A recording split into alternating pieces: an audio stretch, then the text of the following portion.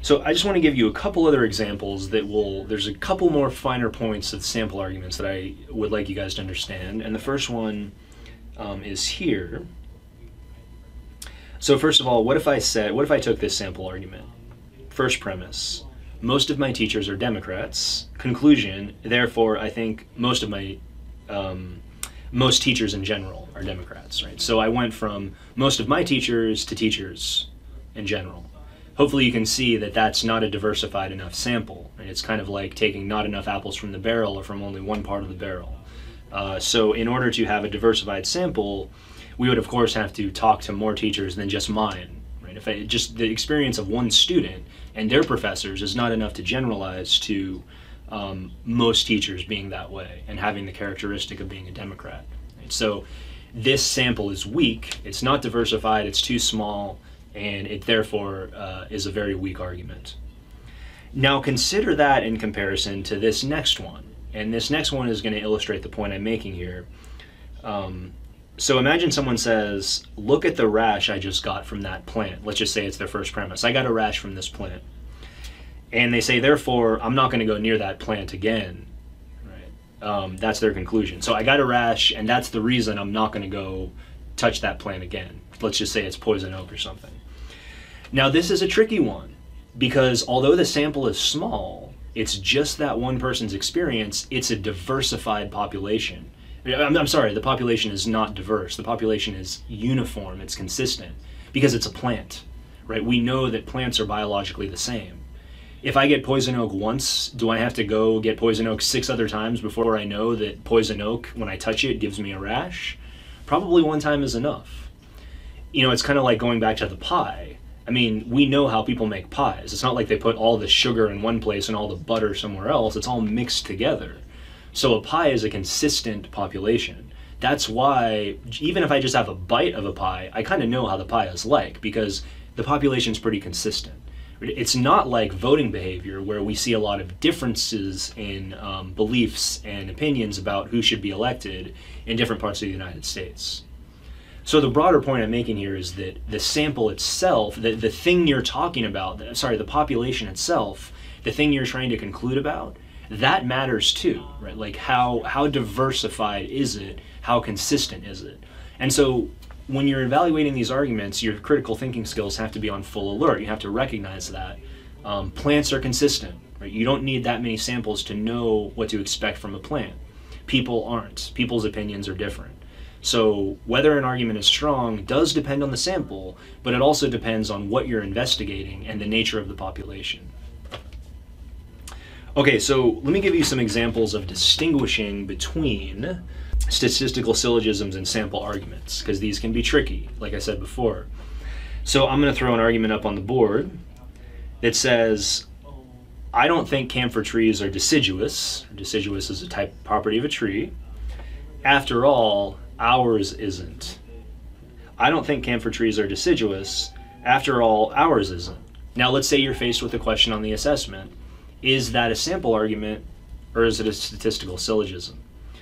Well, the first thing I'm going to do is remember what I learned in chapter 1, which is how do I recognize a premise and a conclusion, right? Where's the premise, where's the conclusion? Because if I can tell the direction of the logic, then I can tell whether it's a sample or a syllogism. Remember, as we've seen, a statistical syllogism goes to a specific conclusion about a thing, and a sample argument goes to a general conclusion about a population.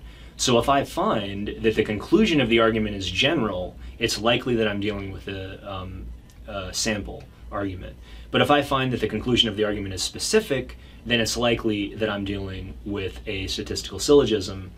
And knowing these things before evaluating these questions can help you understand the difference.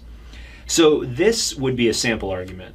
I don't think camphor trees are deciduous, after all, ours isn't. So I'm intuiting that the premise is ours. They're using their own tree as evidence for the broader claim that they don't believe camphor trees are deciduous. So the phrase after all is a premise indicator. Remember those from the first chapter, premise and conclusion indicators? After all, this is the case, therefore this must be true. Right? That's kind of what people mean when they say after all. Well, after all, we're going to hit traffic, so we might as well leave later. Right? we're going to hit traffic is the premise. We should leave later is the conclusion. So the same thing is happening here. After all, ours isn't. So that the premise would be, and I'll put this up on the screen, I'll write up the argument more formally in premise conclusion format. The premise of this argument would be, our camphor tree is not deciduous, therefore camphor trees are not deciduous. And notice now I can very clearly see this is a sample argument. By the way, it can always help you on questions on assessments when you write out the argument form in premise conclusion format. It often helps, I shouldn't say always, but it often helps to understand what's being asked in the question. So in this case, now that I've laid it out, it's very clear it's a sample argument because it's using evidence of a specific case, the sample of their experience with a tree, to make a broader claim about all deciduous tree, all trees having this, all camphor trees, sorry, having the nature of being deciduous.